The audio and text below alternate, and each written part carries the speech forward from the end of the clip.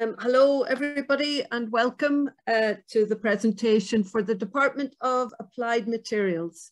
The department sits within the School of Fine Art, but it is unique in the sense that it has two standalone pathways within it. So there's Textiles, Art and Artefact pathway, and there's Hard Materials pathway. So the Textiles, Art and Art pathway, when a student exits, they will have a named award, and this is starting from this year. So by the time somebody qualifies in a few years' time, your degree will be noted as a BA Honours in the Applied Arts, and depending on which pathway, whether you're Textiles, Art and Artefact or your Hard Materials, it'll be noted on your award. So Hard Materials on your exiting degree will be a BA Honours with ceramics or glass in the named award. So that is a sort of a new thing to our department. We're still under fine art, but it's actually now sort of allowing us to sort of make it more visual when it comes to actually applying for things, creating our portfolios. So it's a good thing to be able to now have students be able to sort of say they have their degree in the applied arts. So Applied Arts Department bridges between design, art and craft, whereby the materials and their materiality define the outcomes. Outcomes are process driven. We're all about the process. So we're thinking through making by experimentation, sampling and testing. The course imperatives are research, making, and finding a context to which your making is going to be realized and used. So the first of those imperatives, the research imperative, is finding ways to record, document, and research your research journey. And it is about that personal archiving of all the work that you do and all the ways that you have ideas to develop. And particularly within TA, we have a thing called notebook generation, which is very sort of specific to TA, but it is also about finding that individuality approach in the way that you think, and they're able to sort of work through ideas. So that idea of notebook generation becomes very sort of personal, but it's a sort of a piece of work in itself that students are happy to sort of show at the end in their degree work, because it actually sort of gives all the substance and the meaning to the way students are thinking. But some of the students haven't necessarily always liked doing the notebook in a traditional way with paper, but they understand that notebook itself, that idea of trying to capsulate all the thoughts, all the skills that will be used. And this student actually, way before Instagram and sort of blogging was trendy, found that that was the way that she was able to kind of record and generate this idea of, here's the skills, here's the ideas, here are the things that I'm wanting to develop. So students find their own way of producing sort of this notebook, as we call it. The making imperative is still key to anybody in applied arts, where it's about that craftsmanship, sort of taking that ownership of the skills that you have and really trying to perfect them and hone them. And so that idea of sort of hand skills, as well as sort of, you know, other technology and skills, is really important to everybody in applied materials. One of the strong interests within TA is where students would take some material or technique that is of a tradition that we've sort of had around for a long time, but the importance is to contemporizing it, making it new, making it more interesting, representing it in the narrative. So it's about moving those skills into some new relevance and meaning and contemporizing. So lace would be a classic idea, or the idea of taking stitch, those are traditional embroidery stitches, but putting it into new products or new contexts. This is another example of smocking, which we generally see in something very small scale, because it's so time consuming and uses a lot of fabric. But actually this student used smocking to have a gallery context. And after making beautiful bits of smocking, then sort of deconstructed it and actually sort of totally kind of vandalized it, if you like. So that was sort of taking something traditional, but giving a very different reaction to where it was used and how it would look. Something like knitting. Knitting is often seen as something quite small scale. And this student was referencing your laces that you would have in your Dr. Martin boots, that is actually a knitted construction. But in her case, she was taking this object, excuse me, and actually producing a gallery. This is monumental. It's something like 90 meters long of knitting these laces. So this was about a sort of gallery use of that technique, but also then was able to sort of use it in artist residencies, community and social narratives. So it was really moving the knit into very different usage. Knitting here, this student had a real interest in bespoke sort of fashion and created a whole range of really wonderful sort of fashion garments, if you like. But then actually found that her knitting, she was getting worked for the Electric Picnic, or she was commissioned to do this work for the Kerry Gold Park. So again, taking knit and finding new contexts and new ways to be able to use it. The low-tech combined with digital processes. So that's about using the sort of low-tech skills, but that doesn't mean that they're less important. It just means that it's about that time investment with the hand work and the hand skills alongside the digital. So something like in this student's work was a hand embroidery stitch sitting alongside the digital processes of the multi-head embroidery. Or in this case, it's about digital print within digital multi-head embroidery, but then the use of handwork. So the doggy here is all done by hand stitch over all this other work sort of digitized. But also we use materials of sort of that sort of, you know, the everyday or the sort of castaway materials or materials that we don't consider. So we have a lot of students interested in working with paper. And paper for us actually leads very beautifully. It's just like another fabric. We don't sort of see it as sort of outside our realm. So a lot of students love working with paper. And this student worked with paper cutting, didn't use any laser. Actually, it was all about the hand rendering. And she was doing incredibly detailed sort of cuts with paper and using them in performance art, and then working with her paper and into animation and video. So again, moving a sort of a localized or independent kind of individual approach to paper, but was able then to move it into animation and video and something performative. Recycling and upcycling, reconstituted seems to be the sort of trendy buzzwords, but actually in TA, that's always been our mantra, because we're always recycling materials or fabrics or things that we've found. And we're always giving them another look or another sort of role or identity. So we're reconstituting all the time, and it is just something that TA has always done. But we move it away from just those notions of just materials and processes. We are looking to the sustainability of the practice. So when somebody comes to TA, we are all the time being very conscious of where could this lead you in the future? What kind of jobs might you get? Where can you offer and make a contribution to other sort of art and design contexts? So for us, the sustainable word is sort of huge for us, because it's everything that we do and think about.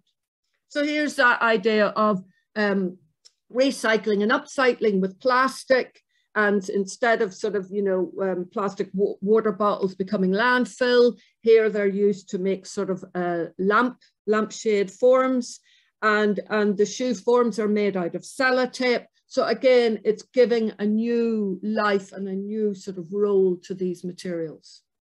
And this student became sort of classic hoarder. The studio was just chock-a-block with everything that she could find from skips. So every day she would pass and find new skips. she would take out things. And the hope would be that she'd be able to use and sort of make the things she found into her installation. So the only thing that she paid for in all her work was the red paint and the white paint. Everything else was things that she found and was able to manipulate. Or something like that with this student, it's about finding something that there's a big resource for. So she was using the plastic corrugated plastic that you would see sort of for election, you know, the sort of posters that go up for election. So that idea of painstakingly then cutting them and making these little forms, and her ultimate then was to make these sort of murals or wall coverings, wall surfaces. So it's taking a lot of what other people might throw away to be able to reuse it in another context. One of the very strong themes within TA is health and well-being.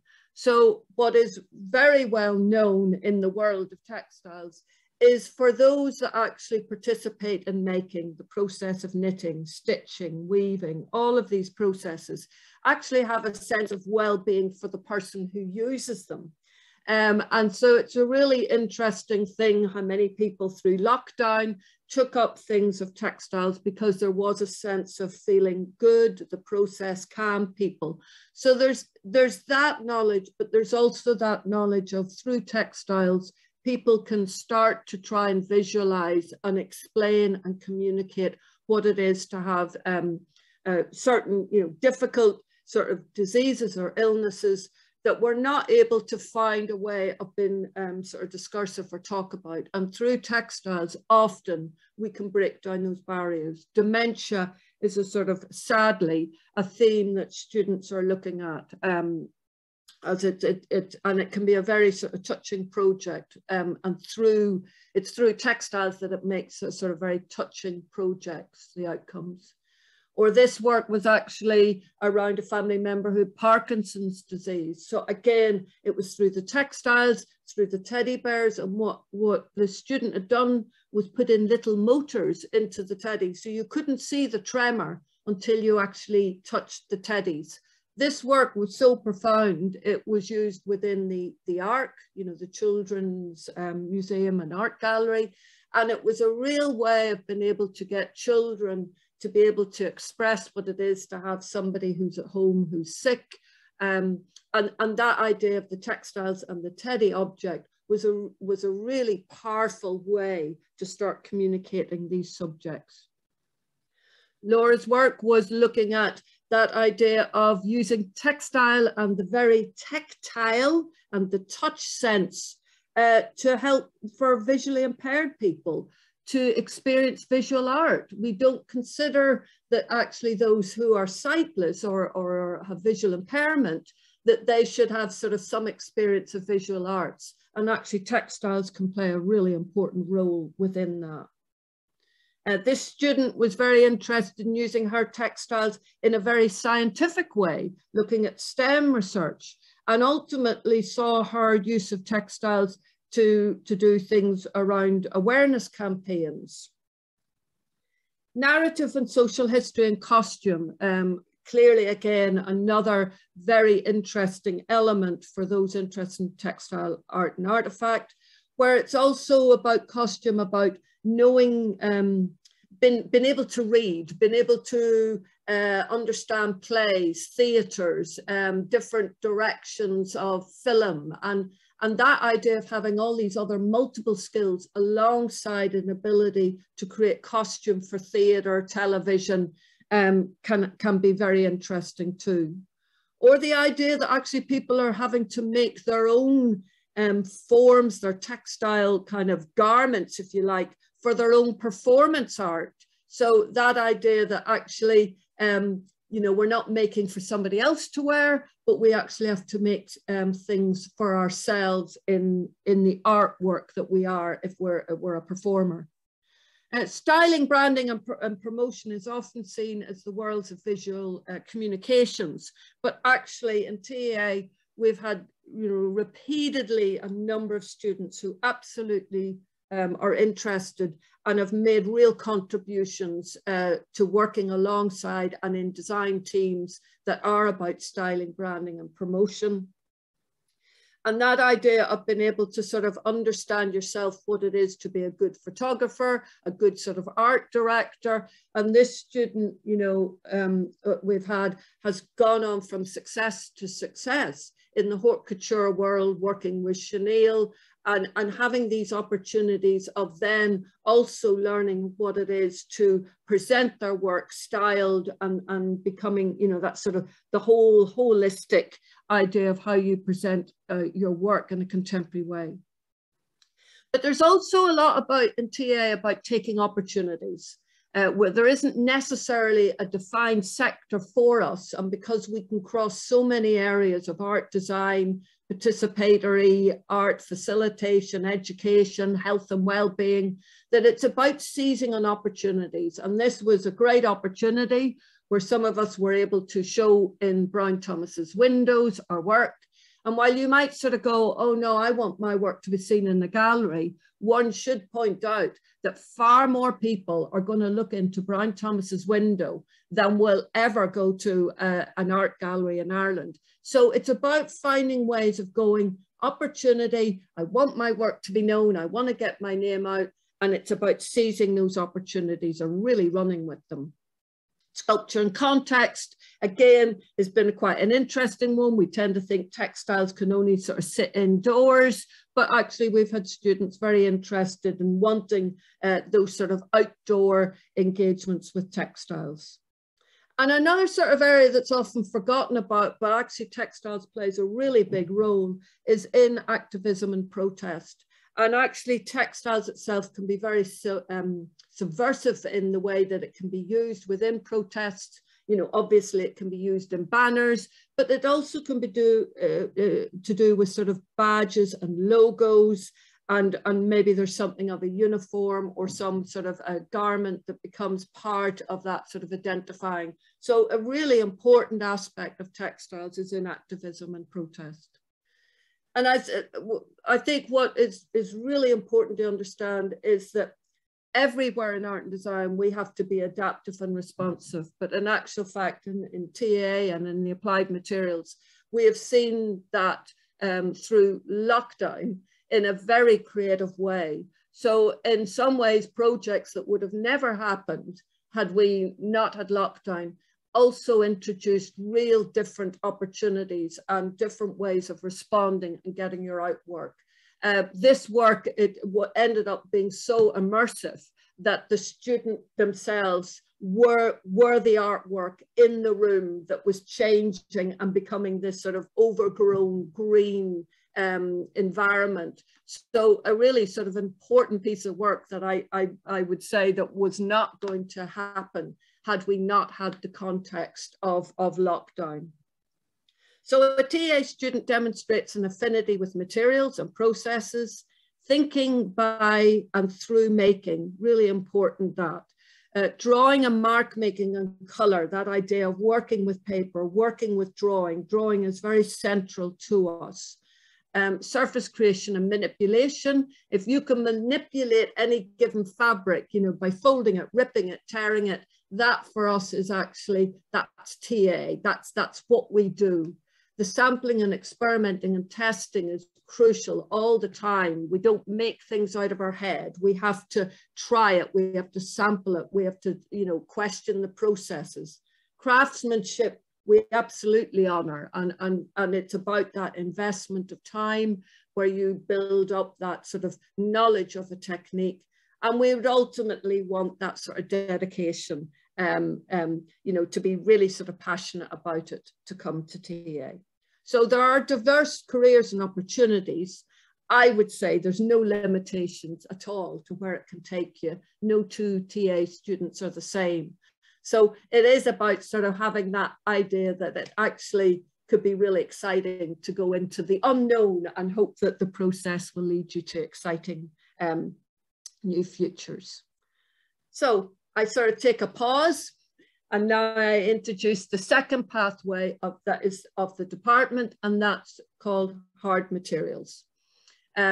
And within that, again, just to sort of reiterate, as because hard materials is part of the applied materials, it is a bridge between design, art, and craft. The course imperatives, again, are around research, making, and finding a context, whereby the materials and the materiality define the crafted outcome. And it is also to sort of recognize within those that are interested in our materials, there's shared ways of thinking and making, where you're thinking three-dimensionally, where you're sort of thinking of things about mass and volume and form. And it is about allowing that, you know, glass and clay are the predominant disciplines that students work with. But we have seen, and we do encourage that idea of other integrating other hard materials, such as metal, cement, plaster, wood, stone, fiberglass, found objects. But it is primarily where we want to sort of see glass and clay are the disciplines that are our platform, but we like the experimental of other materials coming in. So outcomes are process driven through experimentation, sampling, and testing.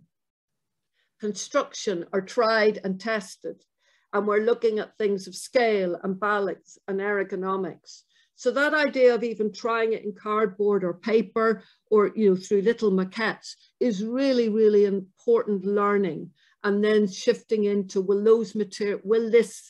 the balance happen when I work with clay? Will that balance happen, or the ergonomics happen with glass? So that idea of continually working and sampling through maquetting and different materials, the kind of problem solving, which is always it's that interest of curiosity within students of trying to find the best ways of working.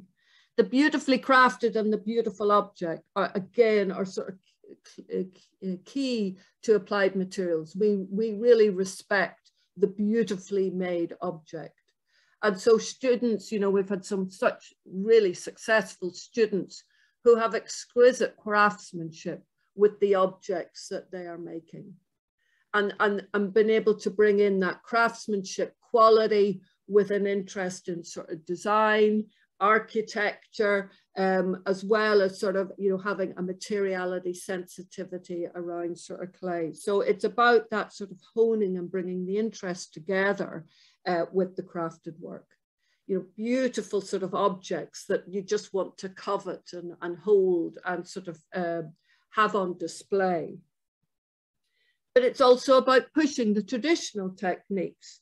So in the case of this student, you know, you take the idea of the sort of potter's wheel, and it's often sort of thought that it's quite small scale, but this student really wanted to push the throwing technique into what more sort of monumental, more sort of architectural plinth looking. So it's again, you know, similar to TA in that sense of there's traditional skills and processes, but we're trying to give them a new narrative. And this is a student who sort of really focused in lamp work, in glass, and everything was about really perfecting the skill within lamp work, so that she was finding this was the way that all of her outcomes could be sort of manifested. And then within hard materials, there can often be a real interest in coloration and glazes, and sort of trying to find new combinations for finishes and surfaces. So, you know, not only for whether it would be sort of a kind of fine art outcome, but it's also in that way it could be very interesting if there's people who are sort of more design focused, where they're trying to come up with new colorations and glazes for products in design. And it's again about embracing new technologies. And so there can be the hand built, but there's also that idea of recognizing 3D printing, laser, rhino, all of those technologies that students can get really excited through about sort of marrying those with their initial materials. And these are sort of works, again, that we're going through 3D printing and rhino, but we're very much been produced for a gallery context. So again, that sort of crossing over all the time is what applied materials does very well between fine art, between design, and between craft. And these are actually two students that were in ceramics, but actually moved and made a direction into product design. So on the left, it's about little pouring vessels, so little teapots, little jugs, but very sort of contemporary in that look. And then the student on the right was looking at lighting. So again, that idea of, you know, wanting to embrace the students who are very design or product design led, as well as those students who might have other interests within fine art or sort of education. And so that integration of hard materials is sort of something that has been there, and it's to sort of encourage it, that there is that free flow between materials. And this student had initially started with glass, moved into mirrors, and then into ELD lighting. And she was all the time experimenting with concrete and cement, or the idea of glass and metal. So that sort of combination of two sort of skill sets would be needed. And again, another example of glass, and in this case, it would be working with copper.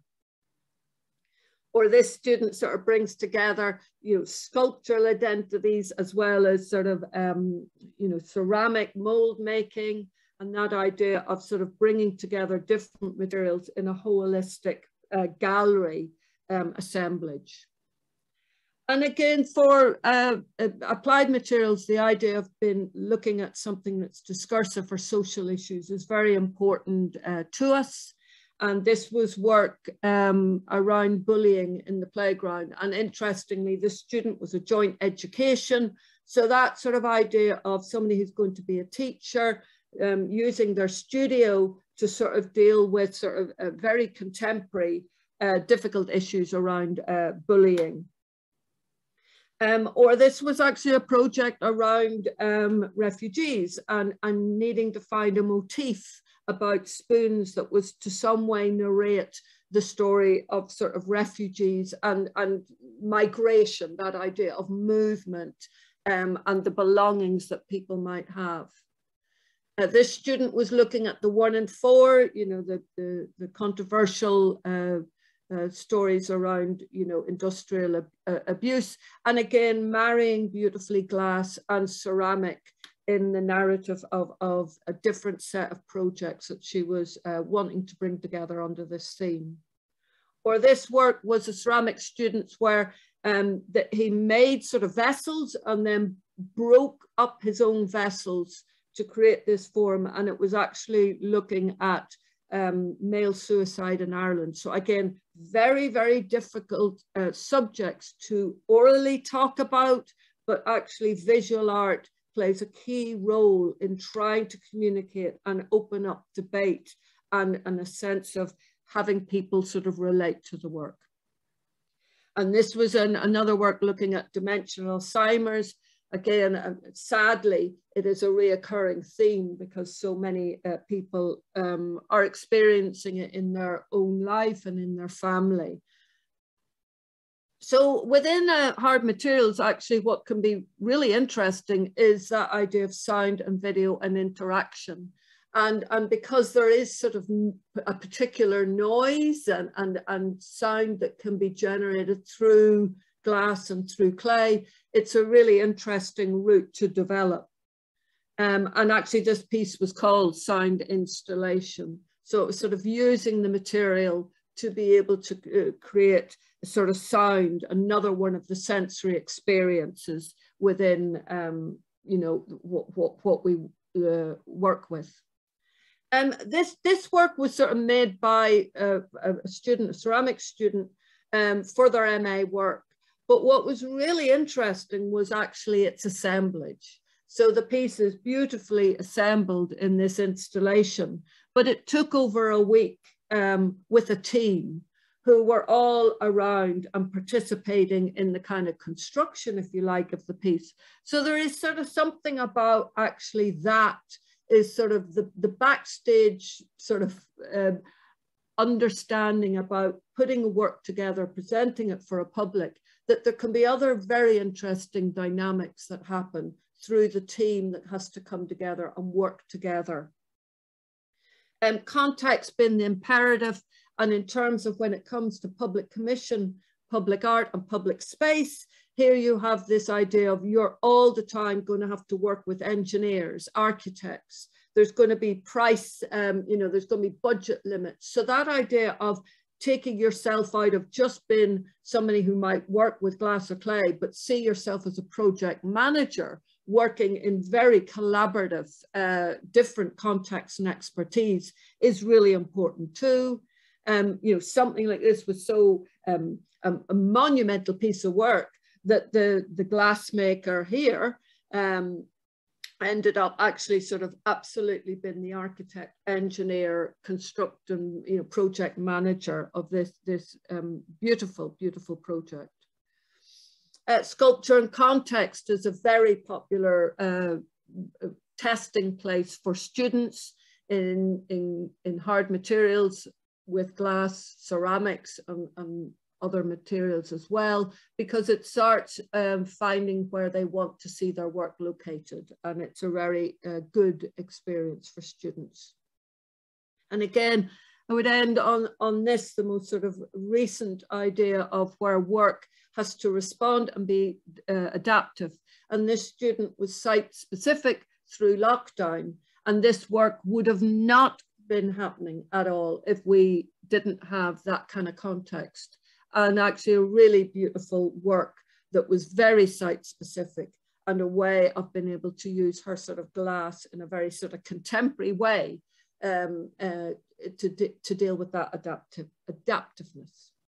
So a hard materials student demonstrates an affinity with materials and processes, thinking by and through making, understanding of form, mass and three-dimensionality, a real appreciation of craftsmanship, not to be had overnight, but again, to understand that craftsmanship is something we honor and really respect, and to have that ultimate passion, which I always think is very particular for hard materials, that actually passion comes with people who come to us, and that's what we will continue to look forward to. So thank you. That's the presentation for applied materials, and I'm happy to receive any questions now, or anybody can email me and I will get back to anybody very quickly on that.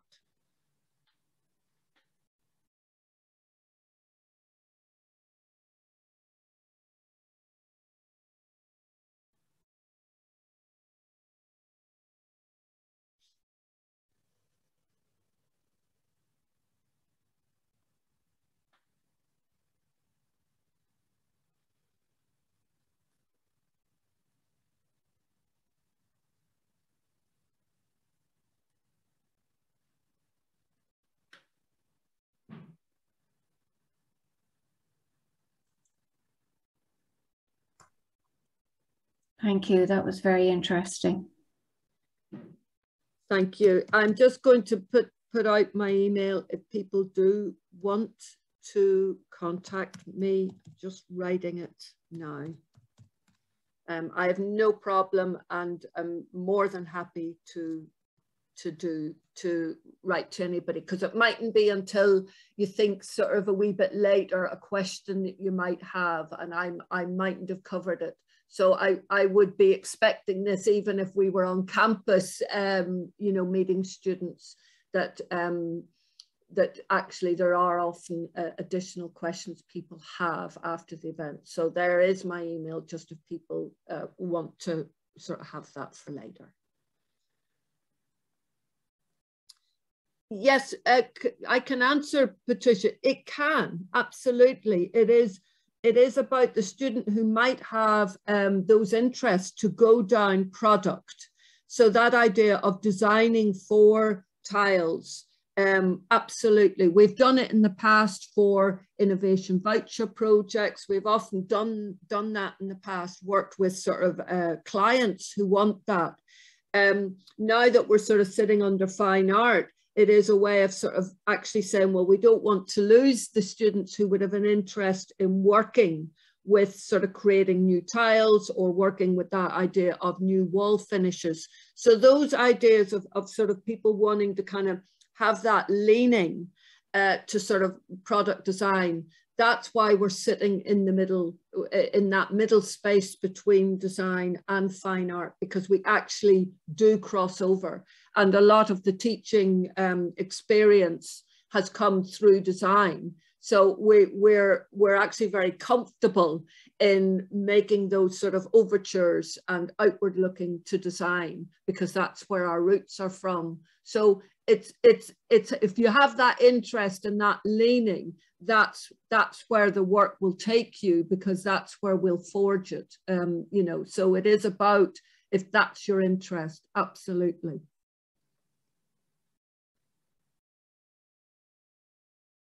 There's as much theory and essay writing in all of the, you know, courses. So it's not a different theory. There isn't a sort of a different ask. So there's one day a week where there's critical cultures, which is an important framing that all students get, you know, in first year and in second year.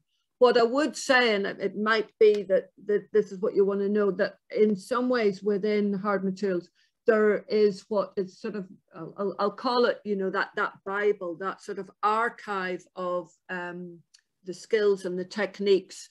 And that actually is such an important resource.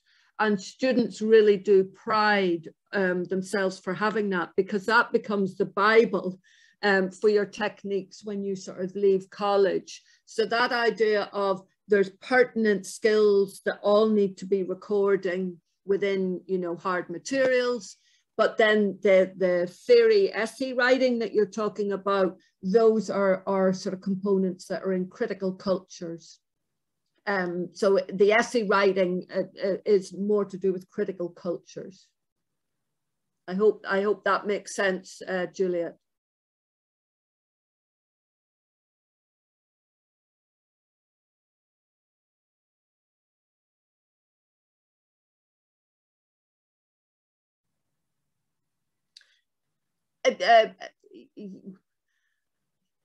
Yes, it could be that you could start experimenting with wood, but I think there's the argument of starting it with these other materials that are traditional to tile makings, and then you might move into wood. So we don't do wood per se as a workshop within hard materials, but that idea of you sort of moving your work to that is possible, but we don't start off with a sort of skill set of woodwork.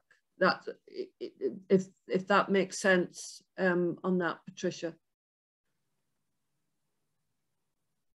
But the idea of sort of moving it into, you know, working for sort of, say, bricks, or that idea of building coverings, exactly, that is sort of something that it could be really interesting.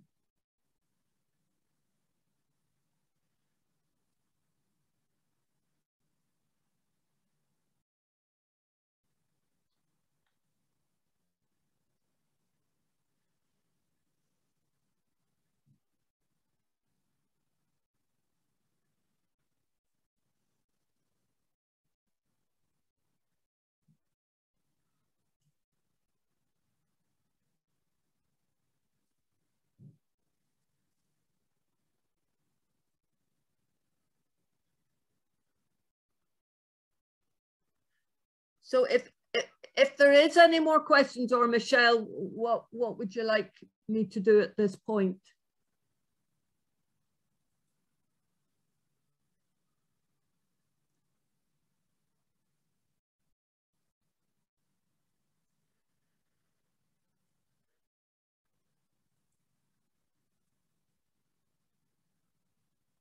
Do you need much experience in the material? No, because so Hannah, in terms of, no, that's what you're coming to be with us for. So it would be presumed that you wouldn't necessarily have had that exposure to, say, you know, firing ceramics or working with glass. And that's why that sort of list of, you know, sort of asking yourself, am I interested in working with my hands with these type of materials? Or do I think of myself more interested in working two-dimensionally? Am I image-based or am I about form? So I think it's about sort of asking yourself what drives you, because the whole point is by coming to us, we're sort of teasing out those things that we think we can identify in you, but you wouldn't be knowing it yet. So no, you don't have to be coming with a degree in order to start your degree, because what we want is to be able to sort of tease that out and give you that experience, because we're aware that for many people, you mightn't have this in the school or in the portfolio course that you'll be able to do. So when you come into first year, there will be opportunities for you to sort of be interdisciplinary within first year, and then being able to sort of to have area experience of what is that you could come into. You might be interested in trying, I don't know, visual communications and say hard materials. So there's an opportunity to try that out in area experience before you commit to sort of going, oh no, actually that's the pathway I'd like to be. But I think it's more to do with yourself sort of going, oh, I love making. I like actually working and experimenting through my hands and through making. And that there's sort of clues within that possibly you'll be there going, actually, I could make the changeover really easy, even though I don't know everything about ceramics or glass. And that's what you'd be coming to us for, if you like. So I hope that makes sense, Hannah.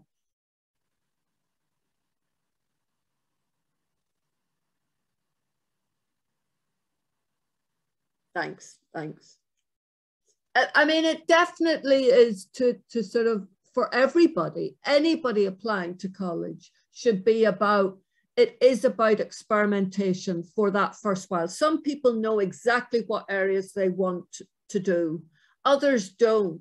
And so it is about finding, understanding that some of that time is about experimentation, it's trying, it's sort of saying to yourself, oh, that didn't work. But actually, if something didn't work, it's huge learning. So we don't mind if things go a bit pear-shaped, and the students always sort of feel slightly under pressure that they need to know the answer from the day they start in college.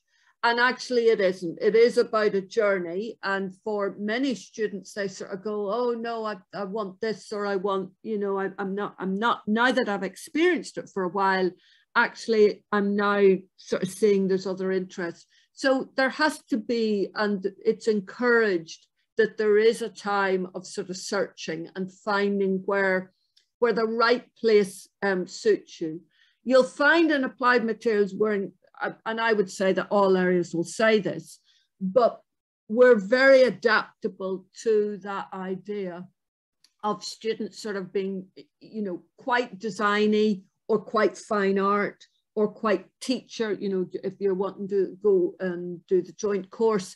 So there's a lot of opportunity to be able to understand there's a lot of transferable skills, and that there's a real, there's a lot of sort of appreciation for those that make in applied materials, because we have sort of knowledges and methodologies that other people don't have. So it's to sort of feel happy that you're there going, actually, I am learning through this experimenting, and I'm able to sort of identify what I'm good at. So as I say, it's not to feel under the pressure that day one in NCAD, you have to know what you want to do and that you're kind of stuck in it for the next 3 years. And that's not the case at all. There's a lot of movement around, and there's a lot of opportunities with what's called Studio Plus and Erasmus that allows students, again, and that's in your third year, where there's that potential of actually doing something that your own department or discipline isn't doing. So it's allowing you all the time to find sort of new opportunities, new contexts, and new skills to sort of add to your repertoire. So it is much more fluid than I think there's sort of the impression. And I know that first years are always very anxious about this idea of needing to know from day one. And it really isn't. It really isn't. in terms of applying to us for the first time in applied materials, again, we're on the CAO forums, where we hadn't been before. We have been under fine art. So it gives you another opportunity to tick box the disciplines, as well as actually tick boxing. Actually, I'll put myself down for common entry as well. So it gives you more opportunities this way of either identifying, you know, the pathways within applied materials, and also ticking, no, I want to go in under common entry. So it's just more choices and more visibility for the applied materials.